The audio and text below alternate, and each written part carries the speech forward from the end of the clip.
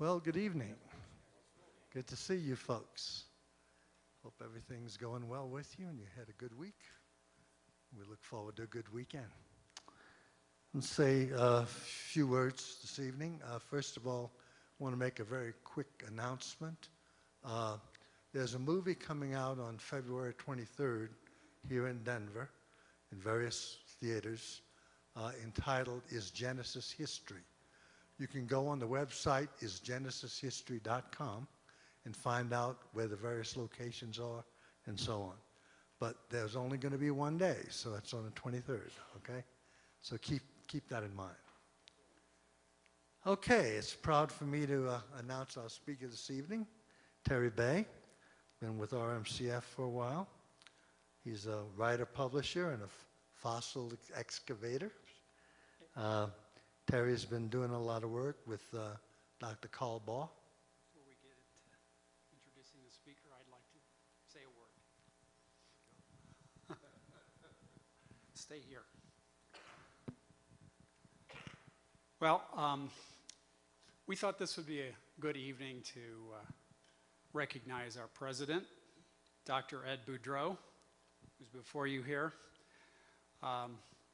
Just wanted to mention that he has been faithfully serving the Lord in Creation Fellowship for a great many years.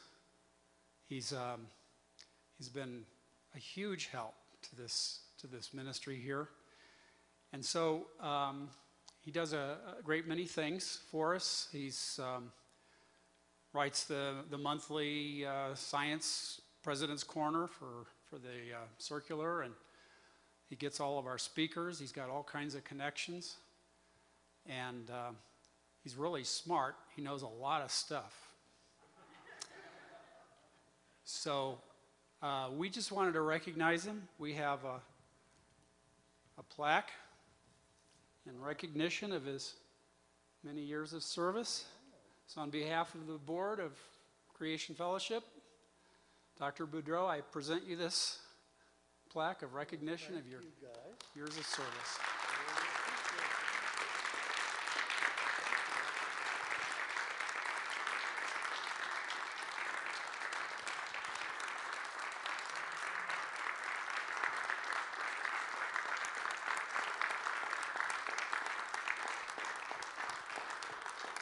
It's been a privilege and a pleasure for me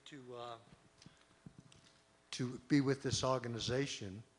When my wife and I came here in August of 2005, because Hurricane Katrina wiped out our home down in New Orleans, I had no idea, what was going to happen. And eventually, down the line, a few years, I was asked to be the president of this organization.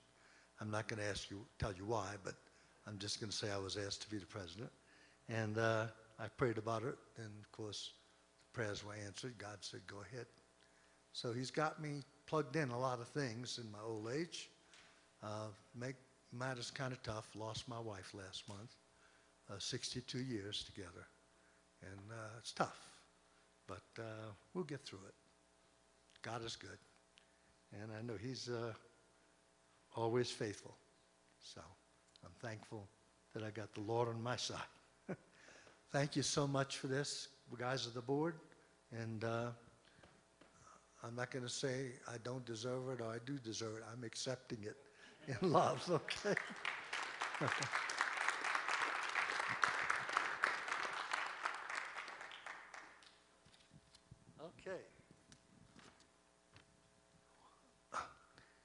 Okay, so Terry is, as I said, did excavations for Dr. Carl Baugh, and he's also done other excavations as well for the Field Museum in Texas and the FACT, the Great Dinosaur Field Museum in Montana.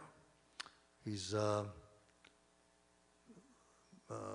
actually supporting many evidence for findings in the dig 70% of a Tyrannosaurus rex and recovering 50 to 60% of a family in the Triceratops. So Terry's got some interesting recoveries here. He's, of course, interested in dinosaurs as a youth, and it hung on, I guess, all the way through his life. And he's done great things. He wrote a great book, actually, which I'm sure speaks to the youth very well. He did a marvelous job in that book, because I saw it when he published it, and it was impressive. We are always fighting this issue of the age of fossils, what fossils, how quickly they form, and so on. And that's always an issue. And what they represent, what time frame do they actually represent. So tonight we're going to hear from Terry, from dino bones, or birds, nests. Fossilization, does fossilization require millions of years? Did you get that? Dino bones or bird's nest? You know the bird-dino connection? Okay, all right. And so what does formation of fossils take millions of years? So let's hear from Terry. Testing. Everybody hear me? Great. Thank you, Ed. And so sorry to hear about your wife, but congratulations on your service here. You've been a blessing to all of us. And pardon me if I drink a lot of water, but my throat is very dry naturally, and it gets drier when I speak, so I'll just put that there. And as Ed said, and I think most of you know, I have loved dinosaurs all my life. I've been collecting fossils and rocks for most of my life. And so, I've heard all my life that it takes millions of years to create a fossil. You've probably heard that too. So that's what we're going to look at tonight. Is that true? Whoop. I don't know what happened there. Okay.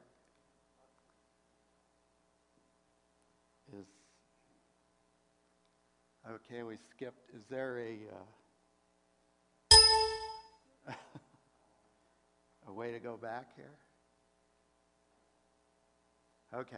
Well, anyway, we're going to begin with a definition of the word fossil. So the word fossil means something dug up, and according to Merriam-Webster, it came from the Latin word fossilis, obtained by digging. Now, fossils aren't always obtained by digging, but that's what the word means. So broadly speaking, a fossil is any evidence of past life. However, it depends how you define past life. A shell found on the beach is evidence of past life, but it's not a fossil, right? So this is a definition from the American Geological Institute from 1960. It says a fossil is the remains or traces of animals or plants which have been preserved by natural causes in the Earth's crust. And if it just ended there, I'd like it. I could go with that. But that's not the end. It goes on to say exclusive of organisms which have been buried since the beginning of historic time. So that begs the question, what's historic time? National Geographic Society says that preserved remains become fossils if they reach an age of about 10,000 years.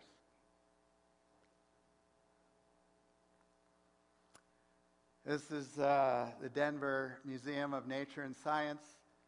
Their webpage, what is a fossil? Fossil can be as young as 10,000 years or as old as 3.5 billion years. This is Northern State University, which is in South Dakota, in spite of its name. And it says, a fossil is any physical evidence of life that occurred before the end of the last ice age, approximately 10,000 years ago. You catching a theme here? This is a popular fossil site where they sell fossils, and they put it this way: the convention is that fossils must predate recorded human history. Well, there's no defined date. Typically, something must be older than 10,000 years to be considered a fossil. And then down here it says fossils are the remains and traces of ancient organisms.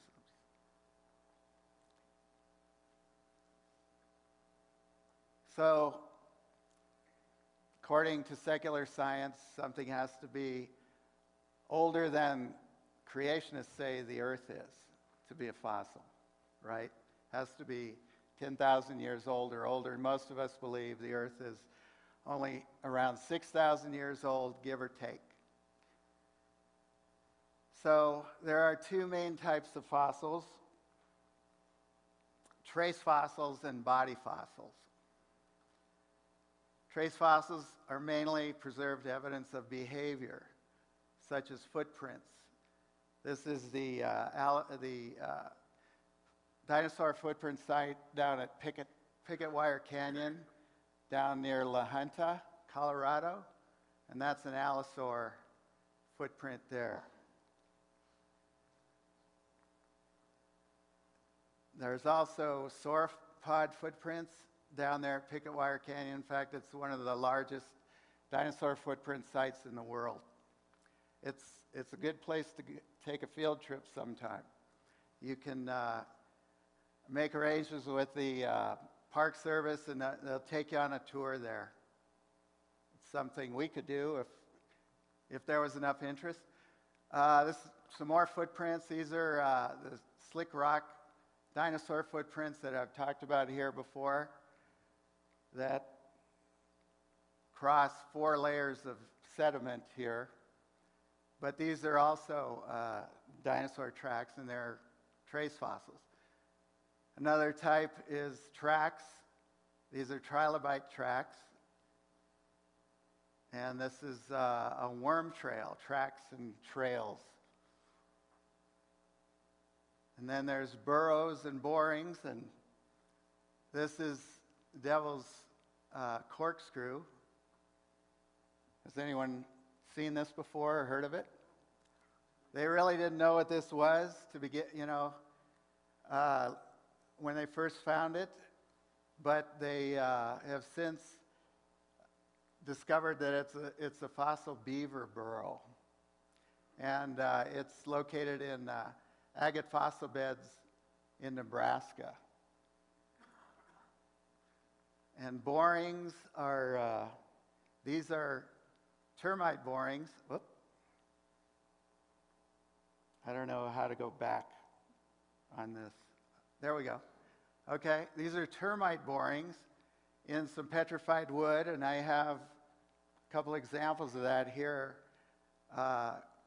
from Kiowa, Colorado. Had a friend who has some property out there, and he let me go out there and pick up some petrified wood, and a lot of it has these termite borings in it. So that's a trace fossil, evidence of their activity. Root cavities are another trace fossil, and these are believed to be mangrove root cavities, and from Lyman, Colorado. In fact, if you've ever driven out Highway 83, have you seen that arch on the left-hand side? You ever seen the arch? Just before you get to I-70. Anyway, if you're out that way, there's an arch there, and that's where this was found. A guy in our church actually has a ranch out there, owns this property, and has taken us out there a couple times.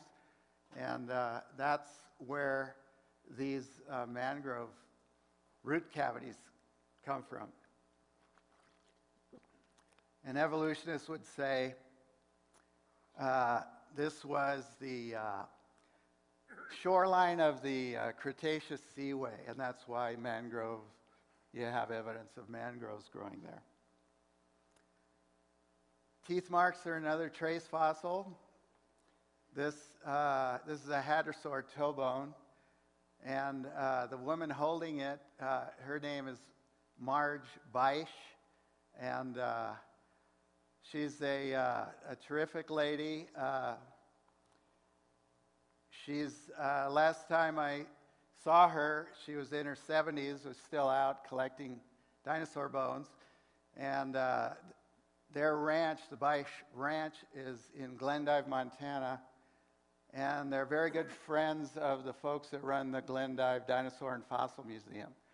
So if you're ever up in Glendive, you can actually go to the ranch and visit. You know, this is Marge's personal museum here, and she has all kinds of dinosaurs. She knows more about dinosaurs than most paleontologists. In fact, Jack Horner has acknowledged her in one of his books. But terrific lady. Teeth marks. These are teeth marks of a mosasaur on an ammonite shell. So these are trace fossils as well. Gastroliths are trace fossils. You might think they're a body fossil, but they're trace fossils because they're evidence of digestive activity. Sauropod dinosaurs swallowed these stones to help them digest their food. And they have a unique luster to them. It's a pretty good picture of them, and I have some here, but they have a unique luster, waxy feel to them. And it's from the digestive juices and the friction with other gastroliths and food, and they just have a unique feel to them. And then coprolites are petrified dinosaur poop, and you can guess what activity that represents, but that's also a trace fossil. And then there are body fossils, and they include things like bones, teeth, petrified wood, as well as these kinds of things, which we'll talk more about some of these in a few minutes. There are 5 basic types of fossil preservation. Molds are imprints or negative impression of an organism made in stone. So these are, that's a shell on the left and an ammonite shell imprint on the right. And then along with molds go casts, and it's the form of an organism created by the infilling of a cast by stone or minerals. So that is the cast of that shell, and this is might be a little hard to tell, but that's a cast, partial cast anyway, of an ammonite. And this is another cast. This is called a limb. The word escapes me. A limb cast, I guess. But it's the form of a branch that was left in the ground and then filled in by agate. And rock hounds and mineral collectors enjoy this kind of stuff, and I do too. And here's some molds and casts together. There's the mold of a baculite and the cast, and this is a mold of the ammonite, and this part is the cast of it. And there's the mold and cast of a shell. And these are from the Kremlin, Colorado ammonite site. Very interesting place. You can go visit it. And you'll be all by yourself out there. And there's hundreds of these ammonites and molds and casts laying around out there. This is my son, and I just showed that to embarrass him. He's right there.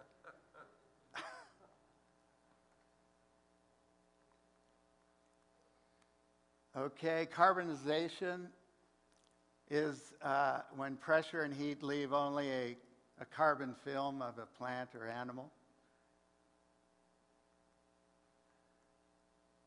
Preserved fossils are original tissues preserved by freezing, amber, or tar. So that's, a mammoth. I think it's a baby mammoth that was frozen in Siberia or something and has been recovered. The original tissue is still intact. There's a wasp in amber, so the original wasp is still there. This is a Smilodon saber-toothed cat from the La Brea tar pits, and those are real bones. However, original tissues that are thought to be prehistoric but aren't preserved, like those last ones were, or fully mineralized, are called subfossils. Historic things, less than 10,000 years old, according to secular science, that are fossilized are not considered fossils at all. So, I don't know if that makes sense, but all of the fossils found by the Denver Museum at Snowmass were unfossilized. They were unfossilized bones. Subfossils, even though they were assigned a date of 55,000 to 150,000 years. So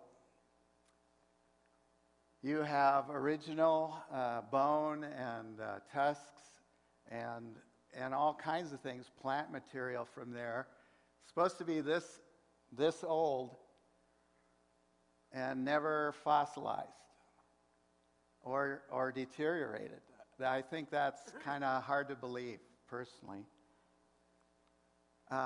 This is the man who ran the dig, and his name is Kurt Johnson. He's now the curator of the Smithsonian Museum of Natural History. And I think he got the job after this dig. But he's holding a mastodon tooth there. That's a real mastodon tooth. It's not fossilized. That's a camel tooth. Just a real camel tooth. A bison skull. None of these things are fossilized. That's a log. And that's from the same area. Some of you know that Jim Strom and I went to this place, and we actually picked up some of the wood that was up there, and it's wood. It's just wood. You could put it in your fireplace. And so if those are subfossils, what about the 65 plus million year old fossils that they're finding with soft tissues, like the T-Rex that Mary Schweitzer found with all this soft tissue in it, blood vessels and even blood cells and flexible tissue. These are real bone cells from a Triceratops horn found up there in Glendive, Montana on the Beisch Ranch. Mark Armitage is doing that. And this is supposedly 80 million year old hadrosaur that still has real skin on it. So these things must be considered subfossils too, I guess. Another type of fossilization is petrified or petrification. Lithification is another word for it. And two types of this type of petrification. One is permineralization. The other is replacement. So permineralization occurs when minerals like silica or agate fill spaces in original tissues. So the petrified wood, the logs up at Petrified Forest in Arizona, a lot of them are permineralized. This is a dinosaur skull from Dinosaur National Monument, permineralized. This is a classic piece of permineralized dinosaur bone, and you can see all the bone pores are filled in with agate. And when it's this good, you know, a piece like that could cost you $500, $1,000, and some of them cost more than that. But when it has the red agate and such good definition, and they're very valuable at rock shops and mineral shows. I found a good series of pictures on permineralization at this Worcester College geology blog. And this is a piece of conifer wood that's been permineralized. You can see here the rings. And they gave me permission to use these pictures. But permineralization preserves natural features in the original tissue. In this case, it's wood, and wood actually has some amazing preservation of maybe some of the best maybe you'll ever see. But this will show you. So it preserves the rings. The rays are these things that run vertically. This would be a ring here, and these rays are structures that run across the ring. And then even individual cells are mineralized. And a lot of people use the word replaced, but I've learned that's not correct. However, this guy is a petrified wood expert named Walt Wright, and he says that even with this degree of mineralization, original wood tissue, like cellulose lining the cell walls, always remains present in the fossil wood. So replacement is the wrong term for that, because it's not. There's original tissue in that kind of petrified wood that you saw. And even though it may be considered hundreds of millions of years old, like the petrified wood at the Petrified Forest, which is in the Chin-Lee Formation, which is over 200 million years old, supposedly. So that's permineralization. This replacement happens when minerals completely take the place of the original tissue. So these would be examples of replacement. Completely replaced. There's not a lot of original structure, at least internally, left. This is more wood from Arizona, petrified wood, and you can see that it's some of the structures preserved, some of the rings, but all the rest of the detail is gone. So this is mostly replaced. And as you can tell, I mean, Arizona petrified wood is the best in the world. This is an ammonite that's been replaced by pyrite. And most of these come from Germany. I actually have one of these up here on the table. Very beautiful. So typically we're talking about permineralization or replacement when we refer to fossils. So how long does it take to make a fossil? This is from the National Park Service and from the Petrified Forest, talking about how long it takes to make petrified wood. And basically, they say minerals, including silica, dissolved from volcanic ash, absorbed into the porous wood over hundreds and thousands of years, crystallized within the cellular structure, replacing the organic material as it broke down over time. So hundreds and thousands of years, that's not too bad. This is again from the Denver Museum of Nature and Science, and this is for preschoolers to kindergartners on their website, and they say fossils are usually formed in sediment that hardens over time with heat and pressure exerted on it. The original animals or plants are gradually replaced by minerals that seep in over huge amounts of time. So they're kind of general.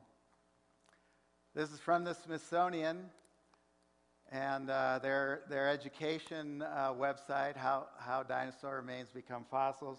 And they say over millions of years, water passing through the accumulating sediments affects the dinosaur bones.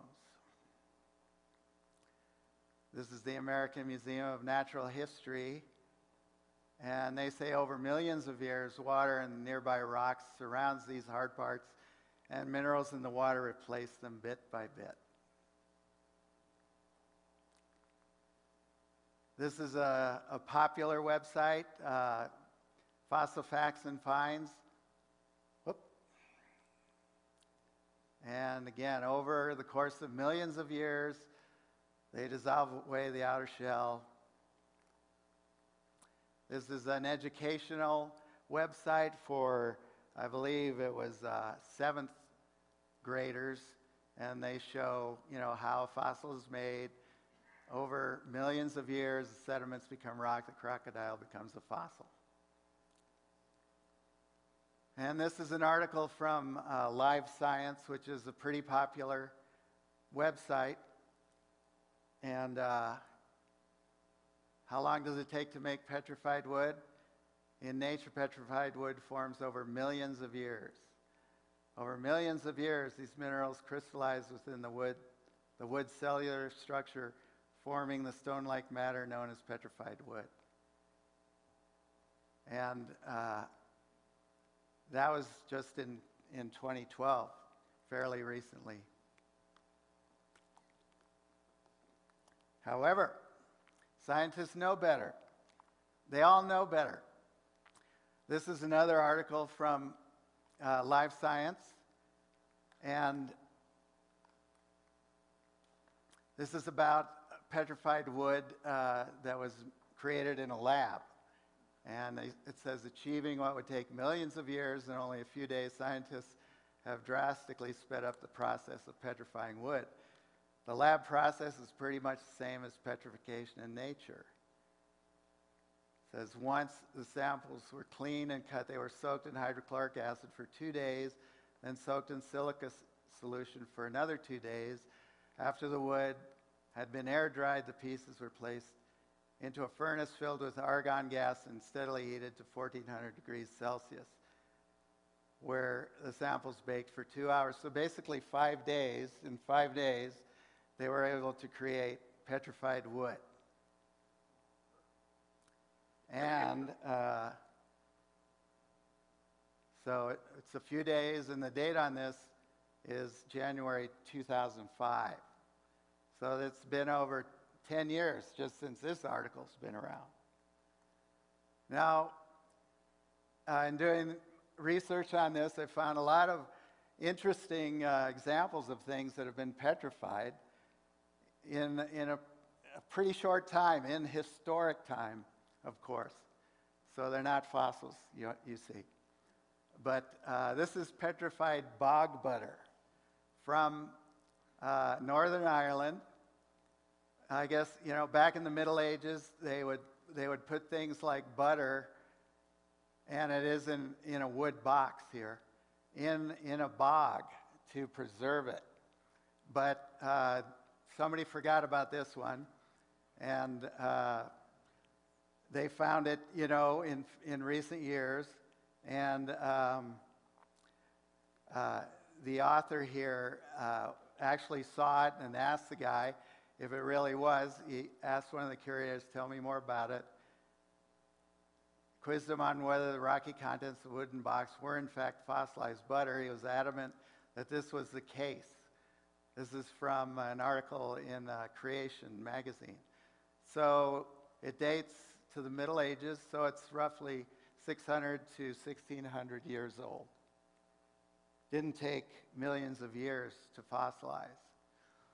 This is from an article by John Morris in ICR's Acts and Facts from 2001 about a fence post that is fossilized.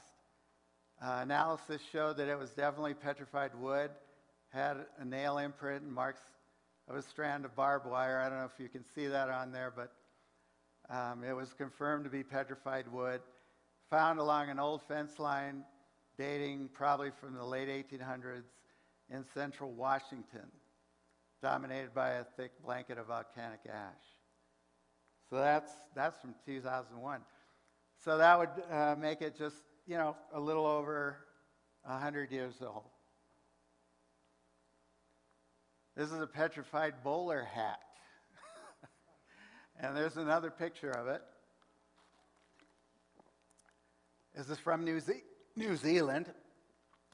And in 1886, a volcano called Mount Tarawera erupted, burying a small town known today as the Buried Village. Artifacts entombed in the ash for about 60 years are displayed in a small museum, including a fossilized bowler hat, a petrified ham hock, and a petrified bag of flour. Not a very good picture, but they would have been mineralized by the silica in the volcanic ash. And again, these only about 60 years it took. Here's another petrified bag of flour from the United States. This is from an old water wheel mill at Eureka Springs Gardens in Arkansas, operated between 1840s and 1903. Flour was still present, but all the airspace had been filled with tiny calcium carbonate crystals. That's permineralization. And that's another article from Creation magazine. But that again is 60 years, just 60 years.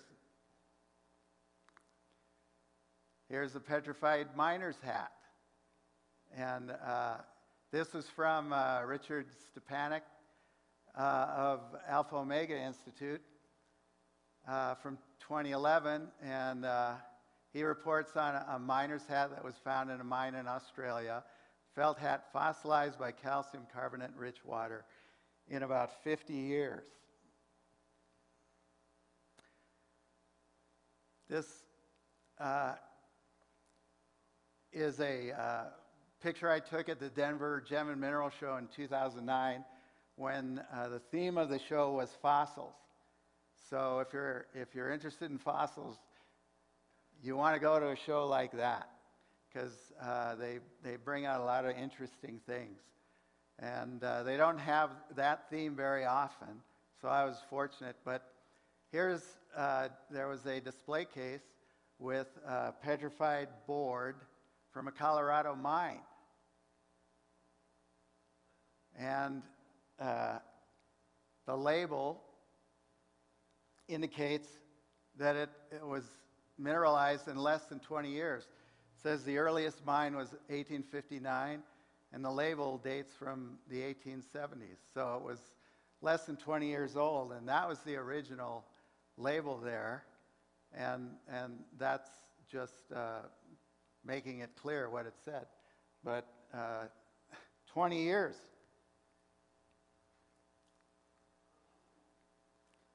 Here's a petrified teddy bear.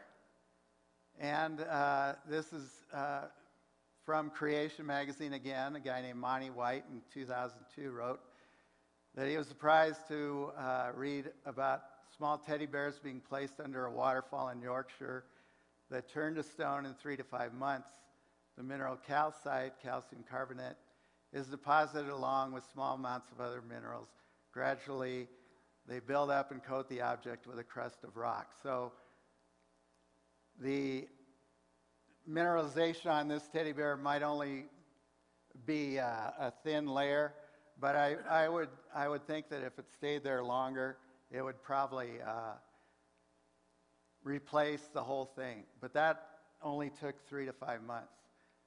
And you may have seen this teddy bear before, if any of you are familiar with Creation Truth Ministries in Canada, and Vance Nelson used to sell these. And so teddy bear and a rose. These petrified objects took about 2 weeks to complete. Natural hot spring water with extremely high mineral content was used to spray these items. The red-orange coloring is due to the high iron content of the water. It says the roses are covered in a aragonite layer, so it's just covered, but the petrified teddy bears are partly permineralized. So they used to sell these, and I don't think they sell them anymore. I wish I would have bought one when they were selling them. I think you can still buy the roses, though, from them. This is another example from the Denver Mineral Show of 2009. This is girthite, which is a form of iron after snakeskin. So I don't know how long snakeskin takes to break down and decompose, but it's not very long, right? And as you can see, the snakeskin has been replaced by girthite. And also at the same mineral show, they had this bird's nest.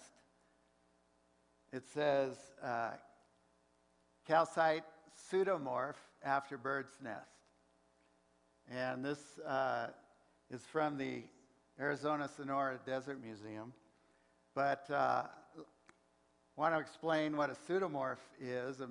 In mineralogy, a pseudomorph is a mineral that has retained its original crystal form while being replaced by another mineral. So here's a cuprite crystal from the Congo, and that's what it normally looks like.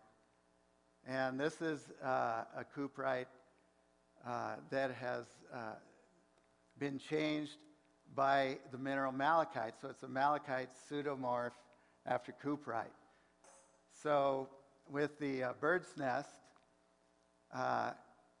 percolating water or mist from a hot spring in Arizona permineralized the bird's nest with calcite.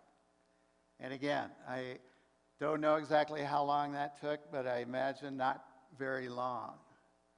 And it just fascinates me that something like that could be fossilized, you know. And I found another example of a bird's nest with eggs, and this one's in a museum in Bern, Switzerland. There was actually another one from South Africa, but it was copyrighted. They wouldn't let you use the picture. But I find these very interesting. So, does it take millions of years to make a fossil?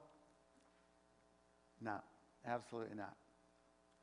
Fossilization is not a product of time, but of the right physical and chemical conditions. Under the right conditions, it can happen in a matter of days, not to mention weeks, months, or years. In fact, the mineralization of organic matter requires a rapid process, not millions of years or even many years. It has to happen quickly before the organic tissues completely decompose. Back to Walt Wright, according to him, and he's not a creationist, I'm sure he's an evolutionist, this kind of permineralization that you see, especially in petrified wood, where you get all that minute detail and down to the cellular level, he says it has to happen within 2 years. Otherwise, the tissue breaks down and you wouldn't get that kind of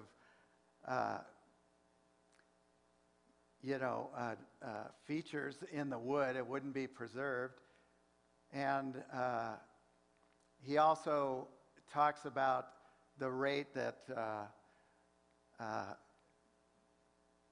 chemicals or like silica moving into the wood, it has to happen quickly as well. And I can't explain that very well. But I was very surprised to hear him say that, because I know he's not a creationist, and I thought, wow, that's great evidence. So what conditions are required to make a fossil? Rapid burial, which inhibits tissue deterioration and preserves it long enough to be mineralized. You need sediments containing minerals like silica, quartz, calcite, iron. These are some of the most common minerals in the earth. And so they are commonly the most common minerals you find in fossils. There are lots of others, but volcanism helps. It provides silica and heat, which speeds up the mineral precipitation. An abundance of water required for minerals to precipitate into solution and permeate organic tissues. So what could possibly meet those conditions that we know of? Of course, the worldwide flood of Noah had all these conditions. It was the perfect creator for fossils, and I believe that most fossils came from Noah's flood. So I have a different definition of fossilization, and my definition is fossils result from the right physical and chemical conditions, not long ages of time. Most fossils are the result of geochemical conditions created during and after the worldwide flood of Noah, less than 4,500 years ago, and were likely formed within a few years of their burial. And that's my presentation.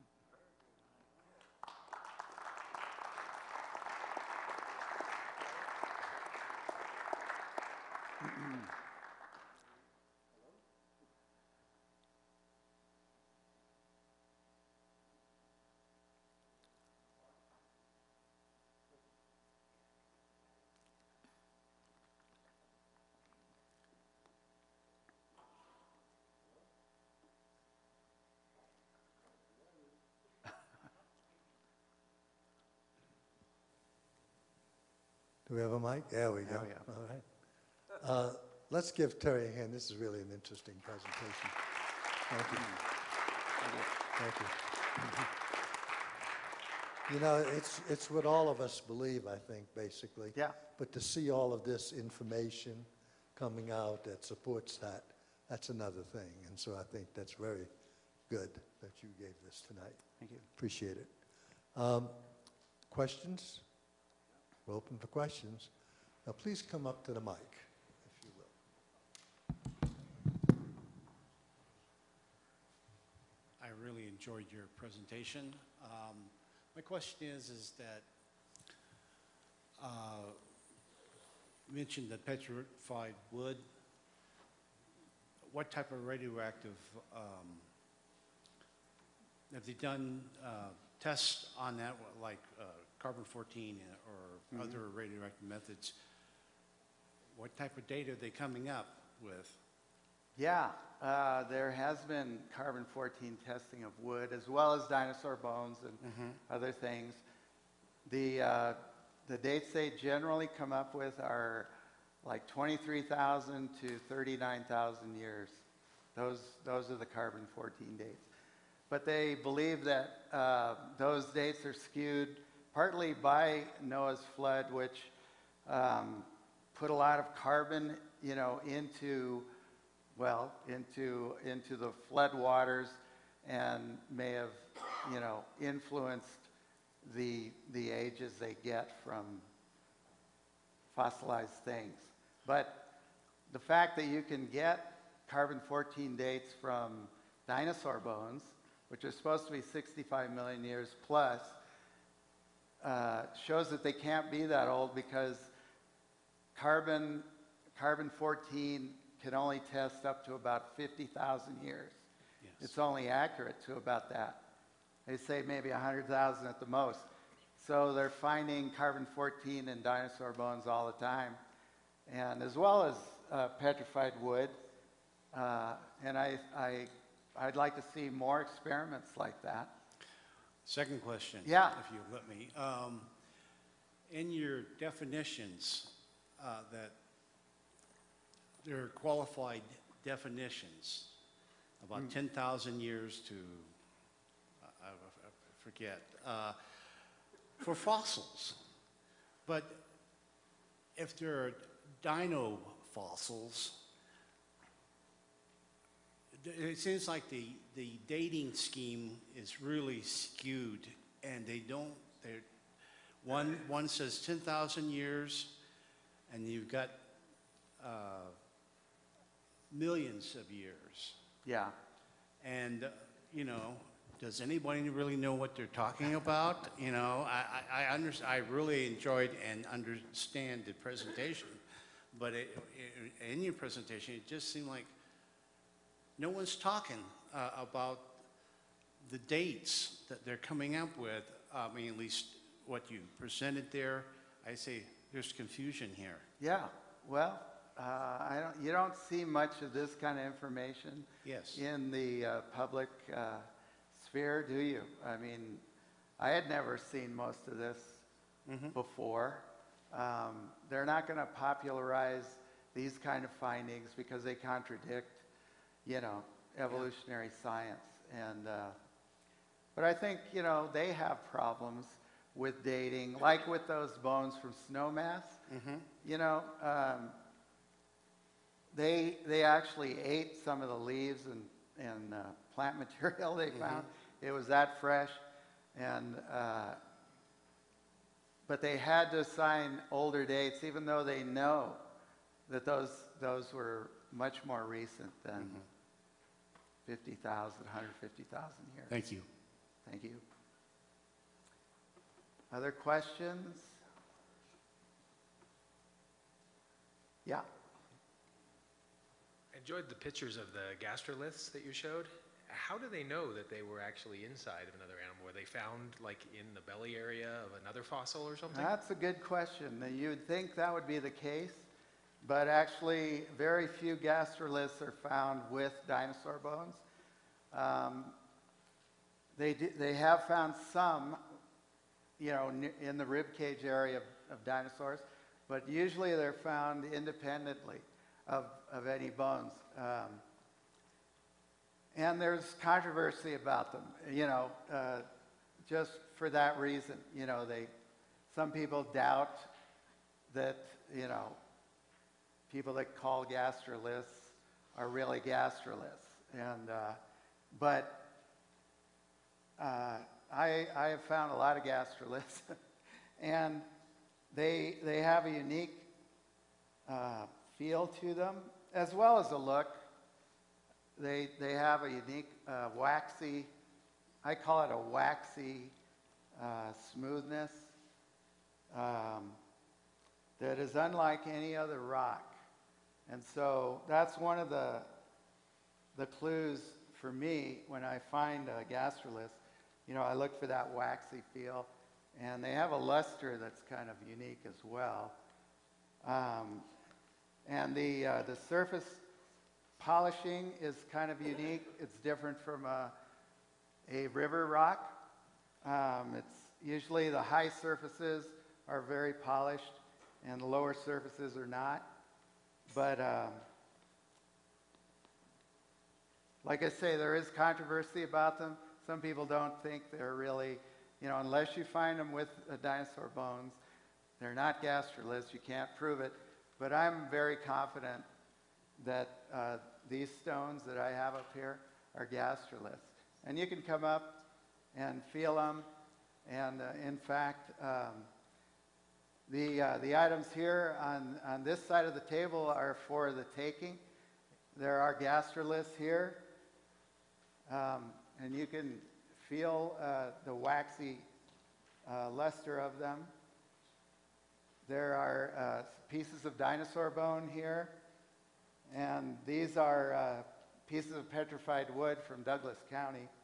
I live in Douglas County, and I go out all the time looking for petrified wood, and there's a lot of it there, mainly because, you know, there's a lot of rhyolite in Douglas County, and rhyolite is made up of 75% silica. So that produces the silica that mineralizes petrified wood. So there's a lot of wood in Douglas County. So these things are free. If you'd like to take them home, feel free to do that. And on this side of the table are examples of most of the things that I showed tonight. I don't have any preserved fossils, no mammoths or anything like, I don't have any amber. Those amber specimens like that are also very expensive. But I have most of the other types up here. So if there aren't any more questions, oh yes, sir, go ahead.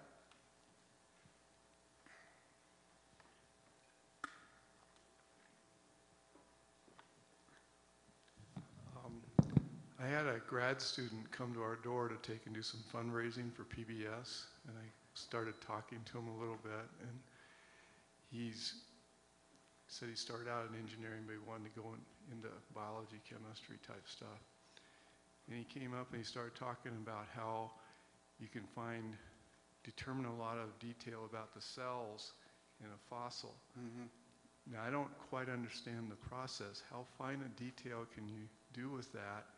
And then he was leading to the fact saying, well, these professors say that you can take and figure out how some of these cells have changed over time and then, you know, changed more in the chemical level. And I'm sitting there, how can you do that when the cells are supposedly replaced by minerals? Well, I've never heard that before. I tend to doubt it, but usually I've never seen that kind of detail with a bone. I've only seen it with wood, and some of these wood pieces I have here, which I also found in Douglas County, have that kind of detail down to the cellular level. But with bones, it's usually the pores that are filled in and mineralized, and you don't get the cellular level type mineralization. So I don't know. I'm not familiar with bones like that, but you could trace wood, you know, I don't want to say development, but different types of wood based on their cellular structure that, you know, is supposed to be 200 or 300 million years old. But as we know, it's not. It's just within 4,000 years or so. Yes, ma'am. Hi, great tonight, thank you. I'm just so curious, the lower left picture, what is that? That's called a heteromorph ammonite. And it's a rare form of ammonite that curl, and those are also, I had one at home, and I should have brought it. I have a little one, but it's an ammonite. It's a species of ammonite, pretty rare, unusual, and expensive. Again, that's an expensive ammonite to buy.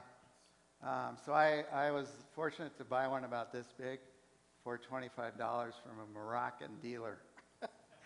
And Moroccans they're pretty good about you know, bargaining with you, and they often give you good deals. So that's another reason I go to the Denver Gem and Mineral Show. Yeah.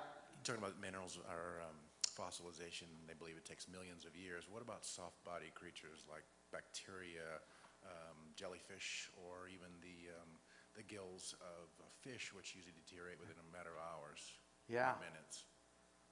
Those are all problems for evolution. you know, soft-bodied creatures like jellyfish found in, you know, Cambrian rocks. It had to happen very quickly, and there had to be unique circumstances for that to happen, but they find quite a few of them. According to evolution, that it shouldn't happen because it takes so long to build up sediment. According to evolution, I believe the rate is something like a quarter of an inch per 1,000 years, or 3/4 of an inch per 1,000 years. And you know, a jellyfish is not going to wait around that long to be fossilized. So it had to happen fast. It had to be a scenario like the flood of Noah, where it was killed, you know, it laid on sediment, then it was covered quickly by another layer of sediment, and it was preserved, or its outline at least was preserved. It had to happen quickly. Yeah, For the gastroliths, yeah. have they ever been found, like in the coprolite or In coprolite? coprolite or inside the That's a good question. magnification? To my knowledge, they've never been found in coprolite, but I personally have found gastroliths near coprolite, you know, which has made me wonder whether, you know, sometimes they expelled gastroliths with their excrement, you know. But I have found gastroliths in the same vicinity as coprolite. In fact, in the same vicinity as these coprolites here, which are from western Colorado. Could I ask one more question on do you know on the rapid fossilization that was done by the laboratory that took 5 days? Yeah, So when it's mineralized, is it completely replaced by the silica? So is it all silica when it's done, or is there? Do you know? from what I read, yeah, I believe it is, and I believe they're even using it, have some industrial uses for it these days. So I imagine maybe there's some companies out there making this stuff, and they're using it for, you know, flooring or I don't know, whatever. But Thanks. sure. Okay. When you come up to look at the fossils or whatever, I just remind you, our refreshments downstairs. We have to pick up everything by 9:30 tonight, so don't get down there too late, okay? And our speaker next month is Lou Graves, another local yokel, and he will present us an interesting presentation as well. I see Bill coming up.